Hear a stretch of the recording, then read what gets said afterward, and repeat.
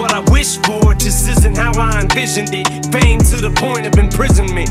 I just thought the shit'd be different, but something changed the minute that I got a whiff of it. I started to inhale it, smell it, started sniffing it, and it became my cocaine. I just couldn't quit, I just wanted a little bit. Then it turned me to a monster, I became a hypocrite. Concert after concert, I was raking in the dough, rolling in green. Had the game hemmed up like a sewing machine, but I was losing my freedom. There was nowhere for me to not go and be seen, and just go and be me, and there was no in between. You either loved it or hated. Every CD, critics gave it a 3. Then 3 years later, they go back and re-rate it, and call the Slim Shady LP the greatest. The Marshall Mathers was a classic, the Eminem show was fantastic, but Encore just didn't have the caliber to match it. I guess enough time just ain't passed yet. A couple more years, that shit'll be illmatic, and 8 years later, I'm still at it. Divorced, remarried, a felon, a father, sleeping pill addict.